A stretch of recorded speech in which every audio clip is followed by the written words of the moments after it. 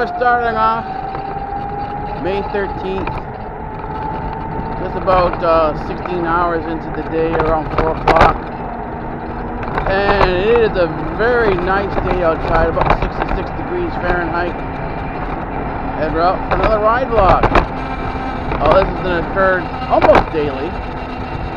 So,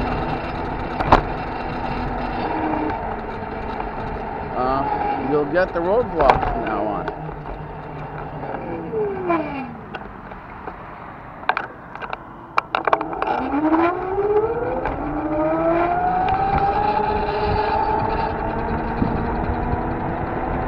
So this is going to be part of our normal routine, is the road vlog. The first part of the ride is always a little difficult because your eyes have to get adjusted to the wind. So there's a bit of tearing up.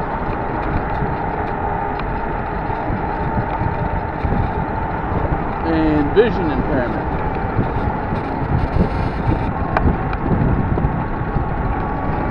That has to do with the water in the eyes.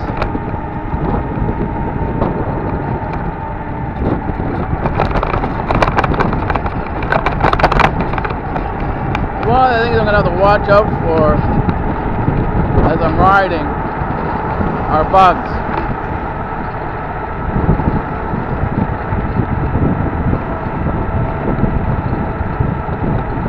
Because now it's bug season and bugs are going to be on the road. It's part of the reality. Oh. I haven't watched Lionel in a couple of days, or Lionel.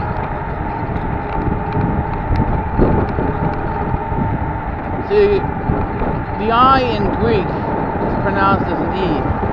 So instead of having lion, you get Leon.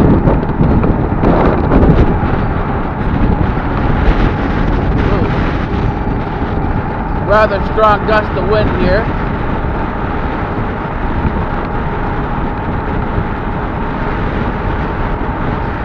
Something hit my helmet.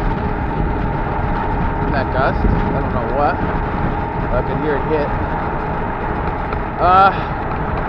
I still have my ride pants on, but I'm wearing shorts underneath.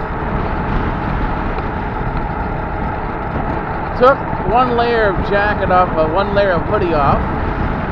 So the two I'm wearing now are fine.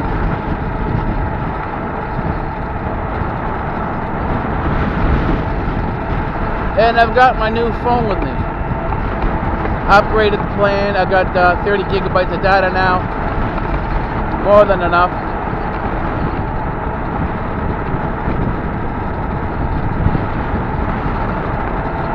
My eyes are clearing. Nose is still a little runny. Hit that bump a little hard.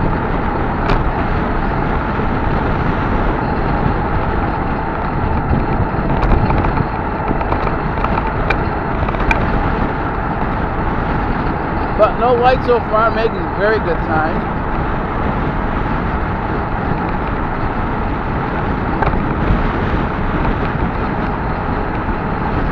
Looks like I got a bus up ahead, I think. Or something stopped on the side. We'll deal with that when we get to it.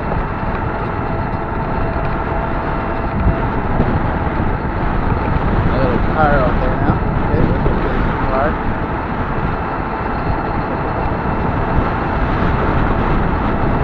Convertible with the top down. It is that warm outside. It is not Florida warm at 80 degrees, but it is nonetheless warmer than it had been, significantly so. That was a bus. So,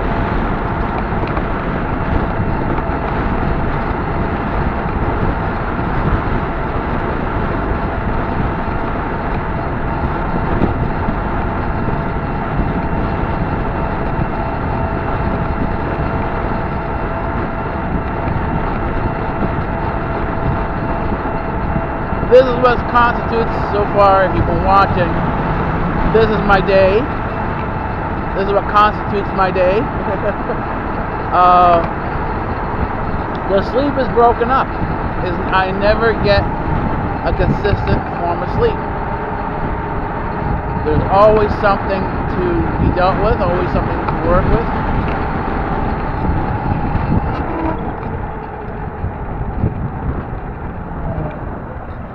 Let this guy go.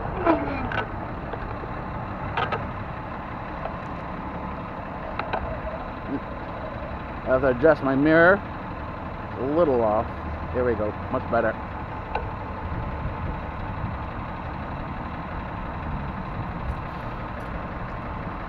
Put my keys in the wrong pocket.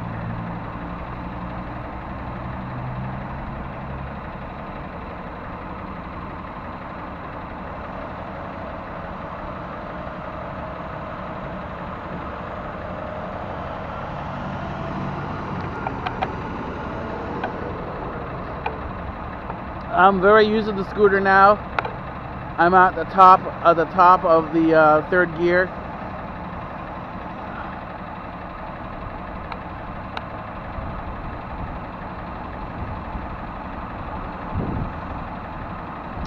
And we're going a lot faster. I still have safety in my mind. There's things that I have to sort of stop talking and focus on the road. But other than that, the conversation can go ahead full speed. So we will be having a conversation on the road.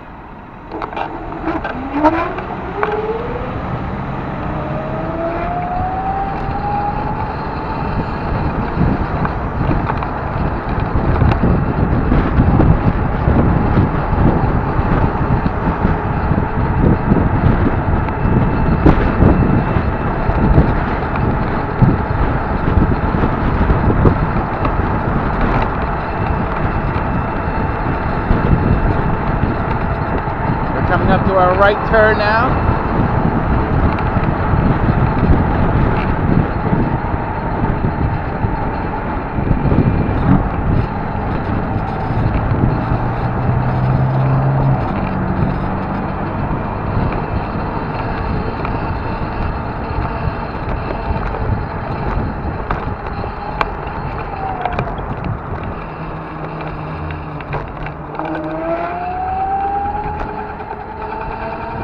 The only thing more I would want on the scooter are turn signals. I don't have turn signals, so it'd be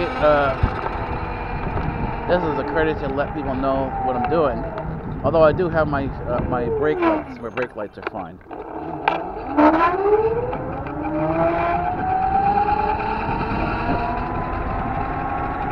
It's just a turn signal, so that would be the issue.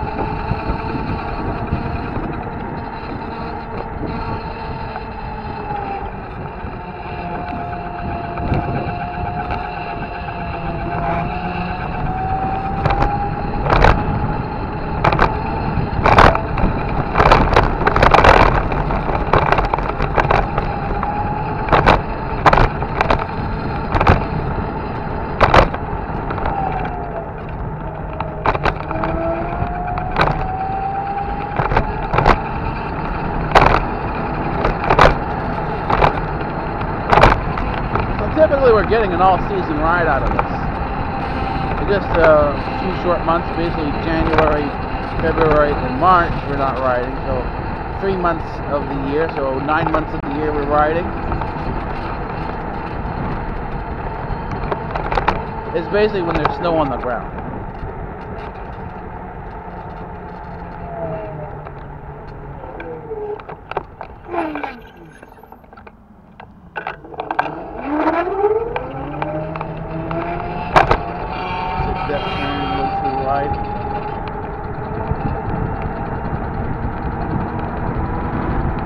side.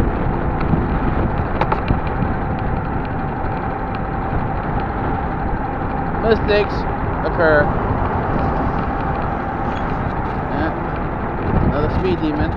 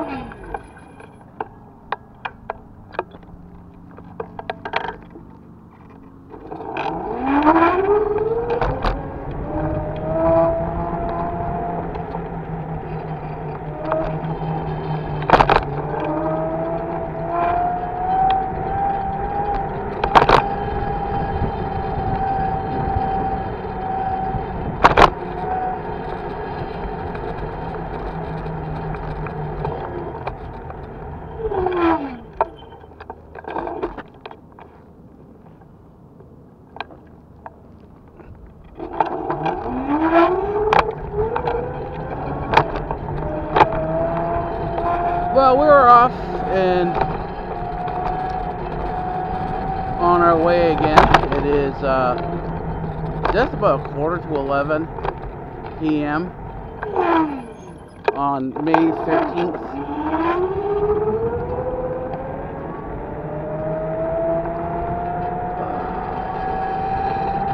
Coming back to my parents' house. My parents like a lot of old TV shows, and particularly from England. This one was kind of interesting, and although it was an older TV series, it looks like it must have been done like 1975,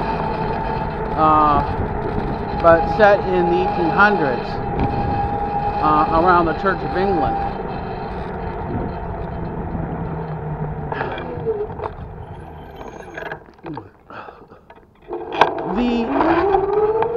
The realities of what was going on within the Church of England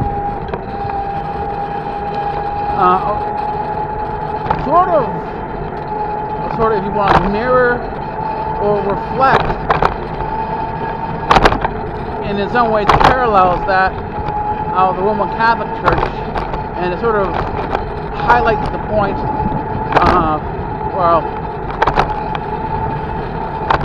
well, not highlighted, but reinforces an understanding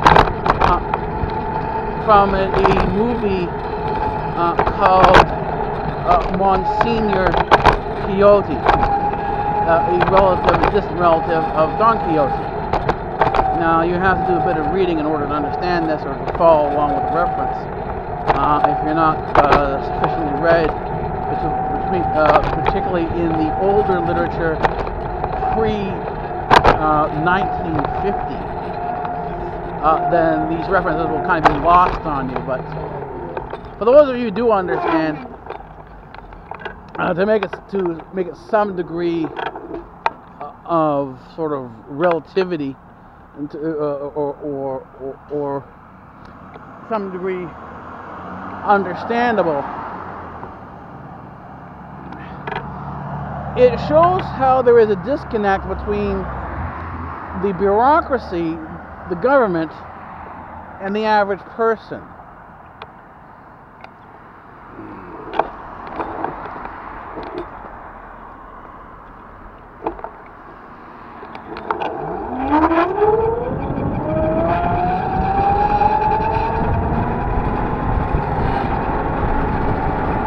average person may take things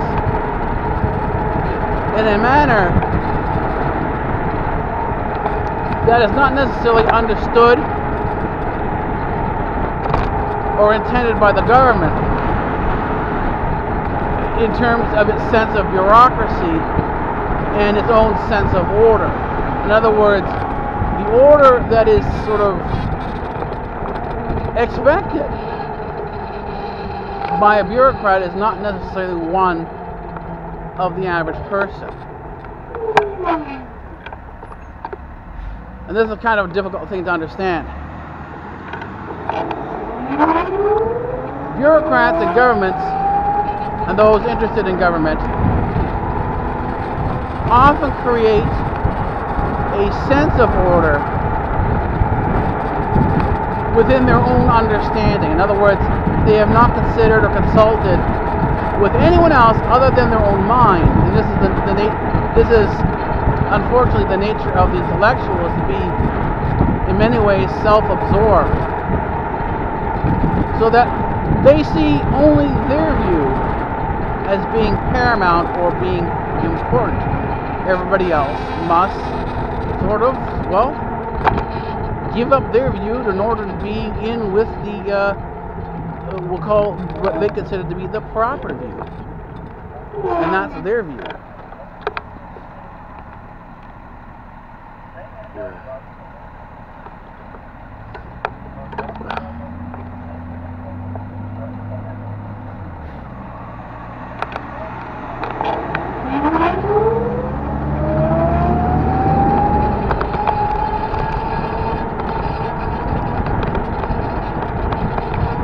This view of the intellect, of the intellectual, is not common or limited to people of a particular class anymore.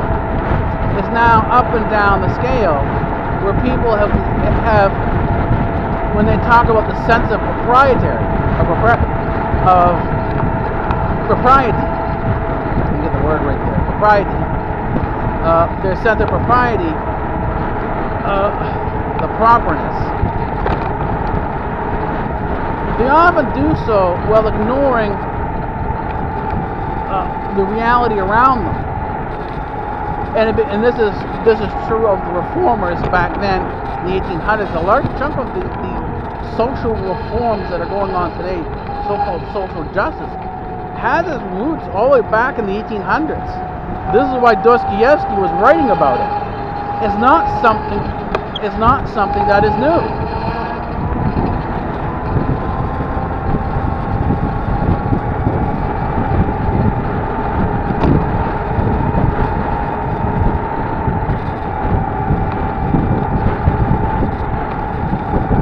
In fact, it's rather old. So this is why Dostoevsky can actually write about it, because there is a sense, a reality that just doesn't connect with outside of the reality of the intellectual. In other words, the intellectual creates his own reality, and it doesn't matter what the actual reality is around him. He considers only his own reality to be the truth. And so that other people he needs to guide to see the truth. And what happens is that this is where, in a court of law, you can have an affidavit which is completely false be true simply because the document is signed, and it has to do with how the document is worded. It goes into the syntax. And what happens is that the person reading the document and signs the document with one intention, but the purveyor of the document, the person who owns and controls the document, will act in another sense of proprietary, or another sense of, well, reality in terms of how they interpret the document, the so-called affidavit in terms of its truth. In other words, there is a limitation on the term affidavit. So an affidavit can be signed, but the reality of the affidavit can be completely false.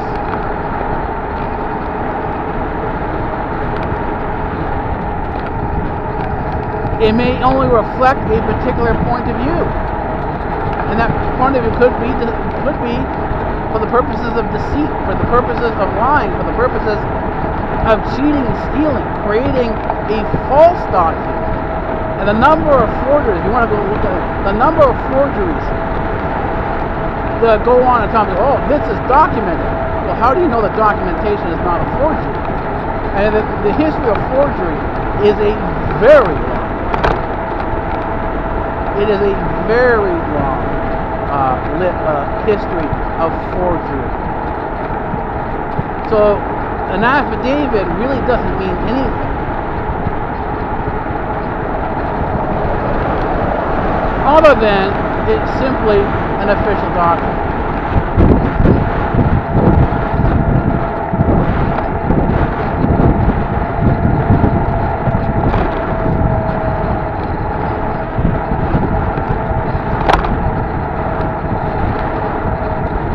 Well, I've done it. Up to 46 kilometers an hour.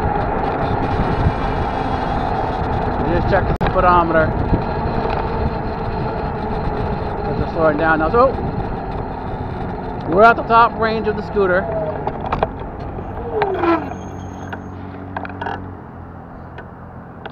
And that's why we're here in only 11 minutes. And what happens is people exist within the spheres of the government.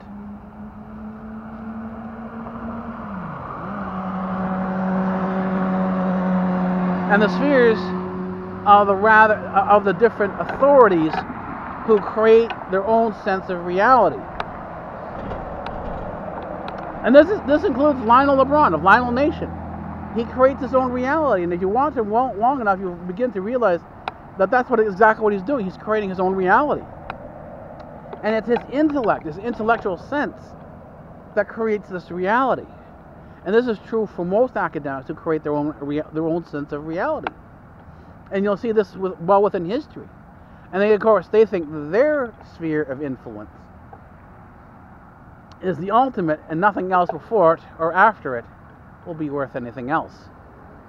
They are the pinnacle. They are the center. They are the reality. And then the longer a person's like that, the more difficult it becomes to shift the focus from the intellectual fantasy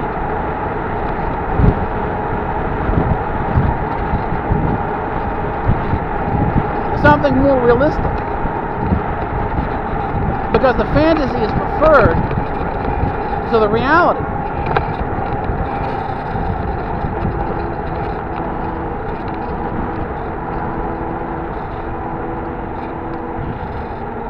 And the thing is, ironically enough, in the show,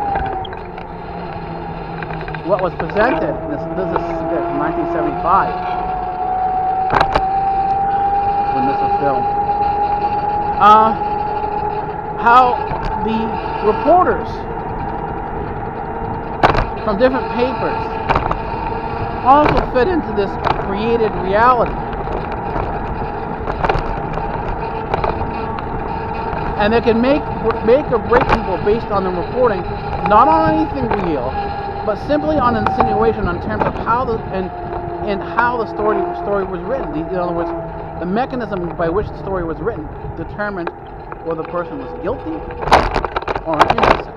And usually, to sell papers, you have to make the person that's the subject of the paper, of the article, a monster.